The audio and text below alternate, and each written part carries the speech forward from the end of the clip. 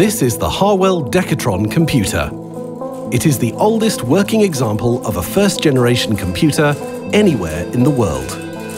In 1949, the Atomic Energy Research Establishment at Harwell needed to improve the efficiency, accuracy, and reliability of its calculations.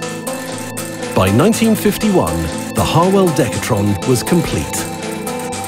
Although it looks archaic, the Harwell Dekatron has all the main functions that can be found in a modern computer. It has input, output, a processor, and memory. Modern computers are programmed using languages, but the Dekatron is programmed in pure machine code.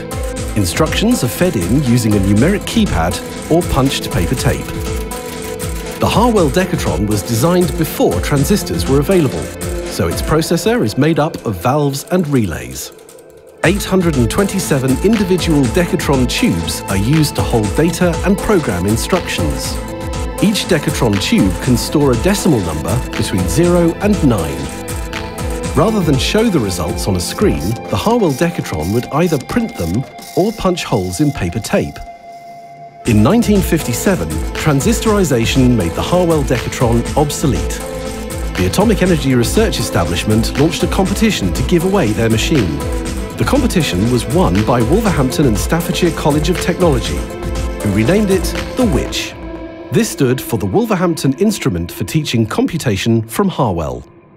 The college used the Witch for 16 years between 1957 and 1973. The Witch helped teach scores of students about computing.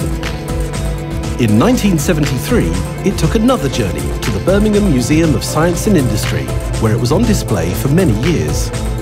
By 1983, the Witch was no longer working. The artist John Yeadon painted the computer when it was out of use and called his composition Portrait of a Dead Witch. The painting is now on display in the Jam Street Cafe in Manchester. In 2009, the Harwell Dekatron was brought to the National Museum of Computing to be restored to working order. In 2014, it was recognised by Guinness World Records as the world's oldest working original computer.